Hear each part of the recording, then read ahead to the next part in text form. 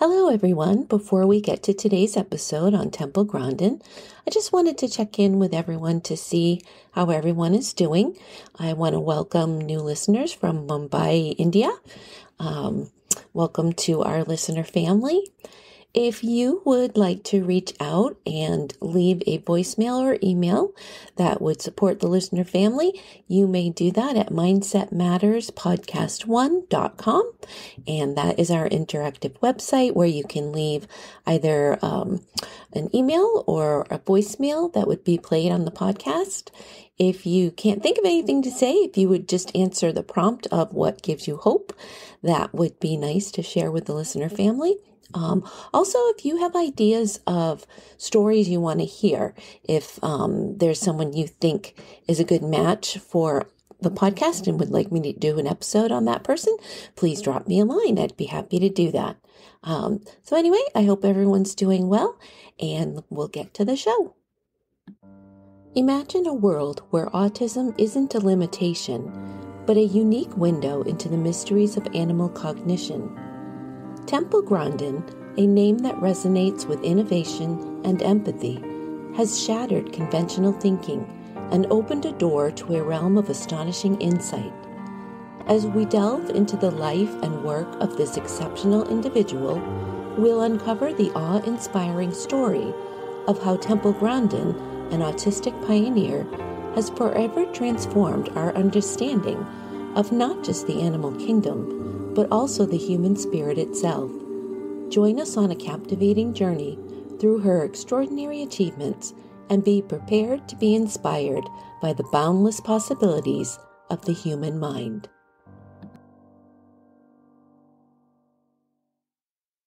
Welcome to Mindset Matters, The Courage to Continue, the podcast where we explore the extraordinary lives of ordinary individuals who have overcome immense challenges and emerged as beacons of inspiration.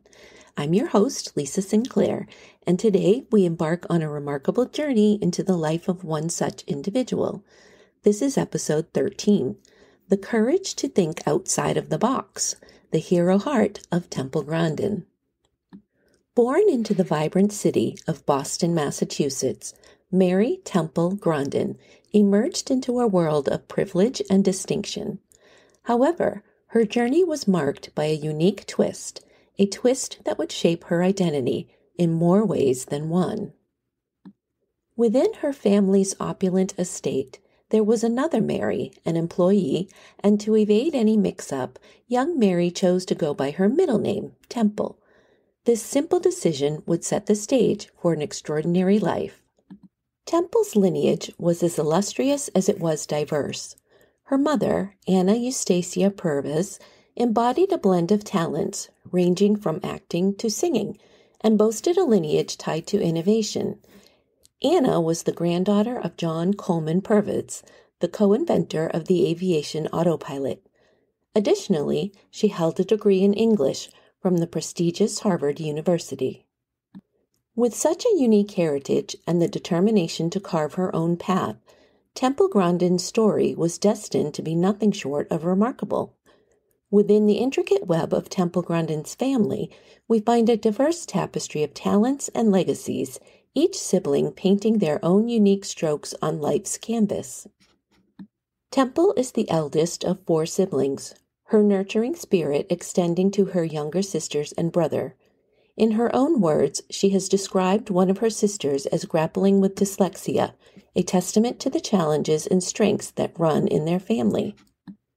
Her youngest sister, a soul touched by creativity, found her calling in the realm of artistry, while her other sister embarked on the path of sculpting, chiseling beauty from raw materials. Meanwhile, their brother, in a different sphere altogether, ventured into the world of finance as a banker. Temple's father, Richard McCurdy Grandin, was a real estate agent. He was the heir to an agricultural empire, Grandin Farms, a name synonymous with the vast wheat fields that stretched across the United States during that era. But the Grandin family saga was far from ordinary. Temple's journey to discovering her autism began in the mid-20th century, when understanding of the condition was limited and often misinterpreted. In 1947, in her early childhood, she showed signs of her unique sensory experiences and challenges with social interaction. However, it was not until later in life that her condition was formally diagnosed. Temple's parents were instrumental in recognizing and understanding her differences. They observed her unusual behaviors and difficulties in social situations from an early age. Temple's mother, Eustacia, in particular, was deeply committed to understanding and supporting her daughter. It was through her tireless efforts to seek answers that Temple Grandin's autism was eventually identified. Eustacia consulted numerous experts and specialists in the field, hoping to unravel the mystery of her daughter's behavior. Eventually, they came into contact with a neurologist, Dr. William Carlock, who had experience with autism. In 1950, when Temple was just 3 years old, Dr. Carlock officially diagnosed her with autism.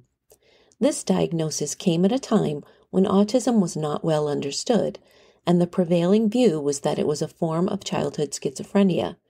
Temple's diagnosis helped provide some clarity and direction for her family, as it allowed them to explore ways to support her unique needs and challenges. From that point forward, Temple and her family worked diligently to find ways to help her thrive in a world that didn't fully understand or accommodate individuals with autism. Her mother was especially proactive in seeking early intervention and tailored educational programs, which played a crucial role in Temple's development. Let's talk a little about autism. Autism spectrum disorder, or ASD, is a complex developmental condition rooted in distinct brain differences. While some individuals with ASD have identifiable genetic factors contributing to their condition, many cases have origins that remain a mystery. Researchers posit that ASD likely arises from a combination of multiple factors that collectively influence typical development pathways. Yet much remains to be uncovered regarding the precise nature of these factors and their intricate interplay within the ASD spectrum. The journey of understanding the causes of ASD and their specific effects on individuals affected by it is a continuing exploration, one that holds the promise of unveiling greater insights in the future. Individuals diagnosed with ASD often exhibit distinct patterns of behavior, communication, interaction, and learning that set them apart from the majority. Notably, their appearance typically does not differ significantly from that of others. The spectrum of abilities among individuals with ASD is broad and diverse. While some may possess advanced conversational skills, others may remain nonverbal. Daily life requirements also span a wide spectrum, with some people with ASD requiring substantial assistance for various tasks, while others can independently manage their work and daily lives with minimal or no external support. The unique and multifaceted nature of ASD emphasizes the need for a personalized approach to understanding and supporting individuals along this spectrum. ASD typically manifests before a child reaches the age of 3 and can persist throughout an individual's life, although symptomatology may evolve and improve with time. The onset of ASD symptoms varies widely among children, with some displaying signs as early as within their first year of life. In contrast, for others, symptoms may not become evident until they reach the age of 24 months or even later. Notably, some children with ASD experience an initial period of acquiring new skills and achieving developmental milestones until they reach approximately 18 to 24 months of age. However, at this juncture, they may plateau in their skill acquisition or in some cases regress, losing skills that were once acquired. The intricate and diverse nature of ASD underscores the importance of early detection and tailored interventions to support each child's unique developmental trajectory. As individuals with ASD transition into adolescence and young adulthood, They can encounter challenges in forging and sustaining friendships, effectively communicating with both peers and adults, and grasping societal expectations in educational or work settings. Moreover, it's not uncommon for them to grapple with additional concerns like anxiety, depression, or attention deficit hyperactivity disorder. These co-occurring conditions are more prevalent among individuals with ASD compared to those without ASD, and they may come to the attention of healthcare providers seeking support and guidance for comprehensive care. Individuals diagnosed with ASD frequently encounter difficulties related to societal communication, interaction, and the presence of restricted or repetitive behaviors and interests. Additionally, they may exhibit distinct approaches to learning, mobility, or attention. These unique traits can pose significant challenges in their lives. This diversity underscores the importance of recognizing and embracing the individuality of each person along the autism spectrum.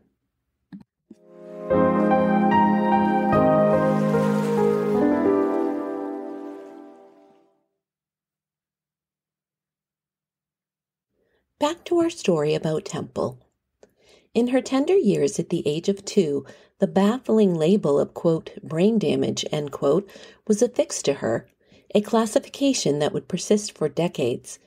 It was only through the relentless pursuit of truth, aided by cerebral imaging studies at the University of Utah, that the clouds of uncertainty began to lift. Remarkably, it wasn't until Temple reached the age of 63 in 2010 that the erroneous brain damage designation was rightfully debunked. The true turning point occurred during Temple's adolescence when her mother stumbled upon a diagnostic checklist for autism.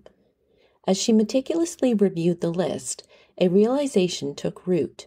The enigmatic puzzle of Temple's behavior and experiences could be best deciphered through the lens of autism. This revelation marked the beginning of a journey into self-discovery and understanding. Ultimately, Temple was identified not merely as an individual on the autism spectrum, but as an autistic savant, a distinction that would illuminate her exceptional talents and contributions to the world. Her story serves as a testament to the enduring human spirit and the transformative power of self-awareness. Temple's mother, with unwavering hope and a resolve to find an alternative to institutionalization, sought the counsel of the world's leading special needs researchers at Boston Children's Hospital. After a thorough search, a beacon of possibility emerged in the form of a neurologist who dared to challenge the status quo. This visionary specialist suggested a groundbreaking path, a trial of speech therapy that could potentially unveil the treasures hidden within Temple's world. From the tender age of 2.5, Temple embarked on this transformative journey, guided by a dedicated speech therapist who tailored her sessions to Temple's unique needs. But the web of support didn't end there. A nurturing nanny joined the team when Temple was just 3 years old, engaging her in the educational games for hours on end. As Temple ventured into the world of formal education, the Dedham County Day School became her canvas of growth. Here, teachers and classmates alike rallied to create an environment that not only embraced her unique needs, but also celebrated her sensitivities. In this nurturing atmosphere, Temple's journey of self-discovery began to flourish, setting the stage for the remarkable path she would eventually tread. Despite these vital mentors, she candidly acknowledges that her junior high and high school years were fraught with challenges, marking what she describes as the most trying phase of her life. Recalling those formative years, Temple paints a vivid picture of herself as the, quote, nerdy kid, end quote, a target of ridicule among her peers. She endured moments etched in her memory, walking the school's hallways while fellow students taunted her with the moniker, quote, tape recorder, end quote, a nod to her habit of repetitive speech. In retrospect, Temple can now find humor in those moments, but the pain she felt back then was real and profound. It was at this time that her mother made a pivotal decision to enroll her at Hampshire Country Day School in the picturesque town of Rindge, New Hampshire. Founded in 1948 by the visionary child psychologist Henry Patey, this institution was specifically designed for students of, quote, exceptional potential, end quote, who struggle to thrive in conventional academic settings. At Hampshire Country Day School, Temple found a space where her unique talents could flourish. Here, she not only excelled academically, but also ascended to the esteemed role of Winter Carnival Queen, and in an awe-inspiring twist, became the captain of the school's hockey team. It was a transformational period in her life. It was not just the accolades that defined this chapter, it was the profound influence of one individual, William Carlock, a science teacher with a prestigious background at NASA. Carlock would become Temple's mentor, a guiding star who played a pivotal role in nurturing her self-confidence and igniting her boundless potential.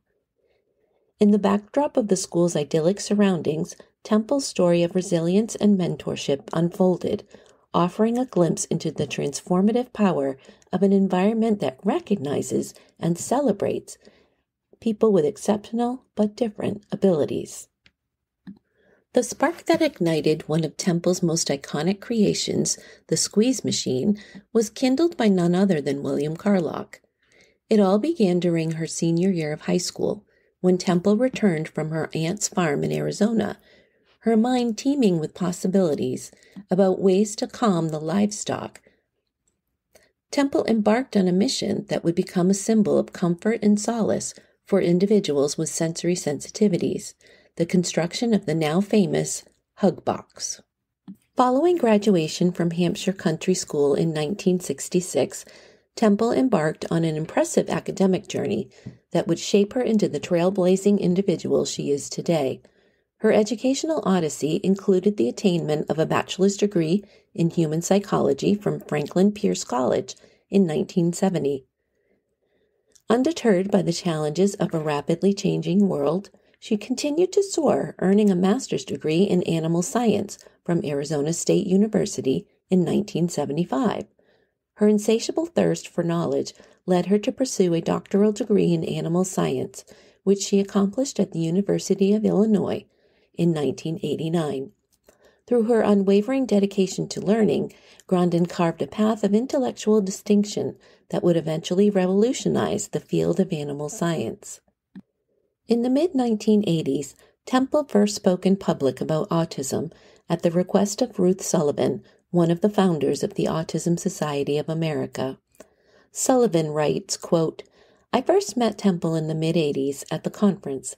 Standing on the periphery of the group was a tall young woman who was obviously interested in the discussions. She seemed shy and pleasant, but mostly she just listened. I learned her name was Temple Grandin.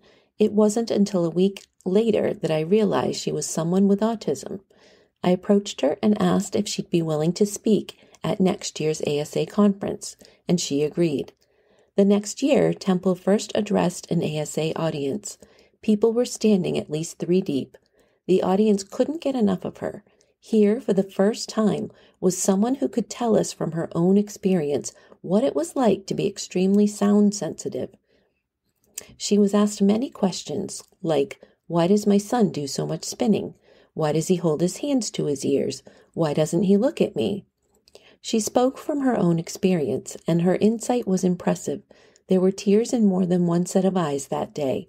Temple quickly became a much sought-after speaker in the autism community. End quote. Drawing from her own life experiences, Temple passionately advocates for early intervention in addressing autism, emphasizing the pivotal role of supportive educators who can skillfully channel the intense fixations of autistic children toward productive avenues. Her unique perspective sheds light on her heightened sensitivity to sensory stimulus, particularly noise, and the distinctive way she processes the world around her. In her candid revelations, Grandin offers a glimpse into the inner workings of her mind, where words play second fiddle to vivid mental imagery.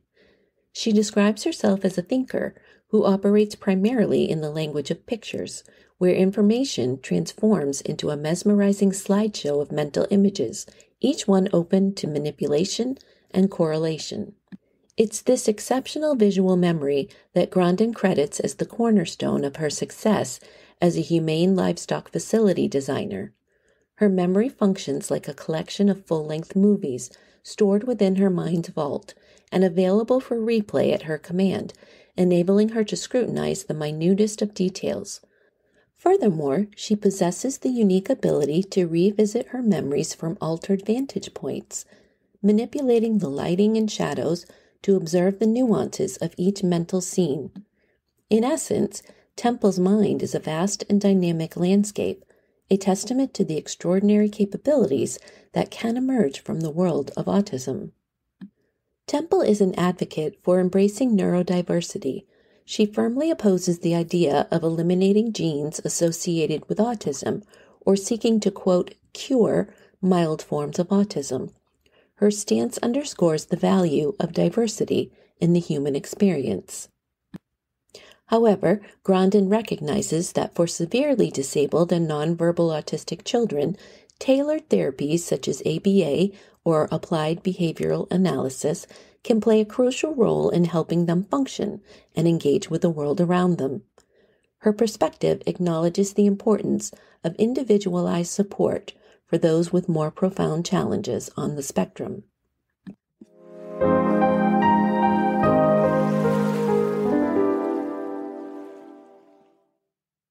Today, she stands at an average height with an upright posture, projecting an air of confidence and determination.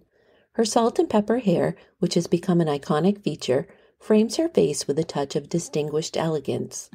Grandin's warm and expressive brown eyes reveal the depths of her empathy and insight, often lighting up with passion when discussing her areas of expertise. She typically sports practical and comfortable attire, reflecting her pragmatic approach to life and work. Her calm and composed demeanor exudes a sense of purpose and wisdom, which has earned her the respect and admiration of many. Temple offers a unique perspective on emotional relationships, candidly expressing, quote, "The part of other people that has emotional relationships is not part of me," end quote. Her life journey has led her to a path less traveled. She has neither embraced marriage or parenthood. Beyond her groundbreaking work in animal science and advocacy for human rights and autism rights, Temple's diverse interests encompass horseback riding, exploring the captivating world of science fiction, immersing herself in the magic of movies, and delving into the complexities of biochemistry. Her multidimensional passions reflect a life rich in experiences and a mind forever curious. Temple's accomplishments and recognitions have been numerous. In 2010, she was featured in Times 100's list of world's most influential people in the Heroes category. In 2012, she achieved induction into the Colorado Women's Hall of Fame. In 2015, she received a Meritorious Achievement Award from the World Organization for Animal Health. In 2017, she was inducted into the National Women's Hall of Fame. As someone who has overcome extraordinary challenges, Temple stands tall as a prominent advocate, recognized globally for her fervent advocacy in the realm of humane treatment for livestock destined for the slaughterhouse. Her influence in this crucial arena has earned her accolades and citations from far and wide. And she's not just a voice for animals, she's an internationally renowned spokesperson, with her insights into the world of autism resonating deeply with people across the globe. Her unique perspective and unwavering dedication have catapulted her into the limelight as a distinguished figure in both the realms of animal welfare and autism advocacy. Let's hear a little audio clip from Temple herself. I can remember the frustration of not being able to talk. I couldn't get my words out. My speech came in gradually, a few words at a time. When I was a little kid, I was very autistic, nonverbal, rocking. You know, that's the kind of kid they just put away in the institution. But I had a speech teacher that worked really hard with me, and I can't emphasize enough the importance of the young children getting early intervention. You got a 2-year-old or 3-year-old with no speech, don't wait. High school was absolutely worst part of my life. Teasing. I got kicked out of school for throwing a book at a girl. Teased me because Teasing really made my life miserable. And the only places I could get away from teasing was the specialized activities. Things like horseback riding, electronics lab, model rocket club. The line was drawn in the sand. I was not allowed to become a recluse in my room. I had to get out and do things. I'm always kind of baffled at just how illogical people are in their thinking. I'm very logical in my thinking. But when I was younger, I didn't know that other people thought more in words. You see, I think in pictures. If I don't have a picture, I don't think. And my mind is very, very associative. Being a visual thinker, I tend to put things into categories. You see, autism is a very big spectrum. At one end of the spectrum, you got half the people at Silicon Valley. And then at the other end of the spectrum, you've got somebody who's very handicapped, remains nonverbal, is going to have to live in a supervised living situation. Really, really big spectrum. And, Einstein probably be labeled autistic today in a lot of school systems because he had no speech until age 3. I'm interested in seeing something that makes real change. I've done a lot of work that's made a lot of improvements in the livestock industry, and I think I've helped a lot of kids succeed. I want to see the kids that are like me succeed. That's the kind of stuff that makes me happy. When I see the things that I do make a difference. Hey everybody, I hope you have enjoyed today's story about Temple Grandin. If you know somebody on the spectrum, you know a little bit about Temple's struggles and but also what she has overcome, and it gives hope for all of us who either love someone with autism or maybe are on the spectrum ourselves. So if you don't know anyone on the spectrum, I hope it gives you a little more insight into people with different levels of neurodiversity. So, as a parent of a child with autism, I have learned a lot from reading Temple's books. One is The Autistic Brain, co-authored with Richard Panik, and another of her books, Thinking in Pictures, the expanded edition, My Life with Autism, that she co-authored with Oliver Sacks. Another book she has written is Animals Make Us Human, Creating the Best Life for Animals, and that is co-authored with Katherine Johnson. Please visit our website at www.mindsetmatterspodcast1.com. I would really love to hear from you. You can drop us a line. You can read the blog where there are pictures of all of the individuals we have talked about. And there's also a microphone you can click on to leave a voicemail that we can play on a future podcast. So please join us in some way. Our next episode will be about Elie Wiesel. I hope to see you then. Thank you for giving your time to listen to this episode of Mindset Matters, The Courage to Continue. You are of value. You are loved. You are not alone. If you are struggling with thoughts of suicide, help is available. Dial 988 24 hours a day for free confidential support. If you are not in crisis but need support, please feel free to reach out to me at the email mindsetmatterspodcast1@gmail.com. Again, that's all lowercase, mindsetmatterspodcast1@gmail.com. Remember to change your day by what you think and say. We'll see you next time.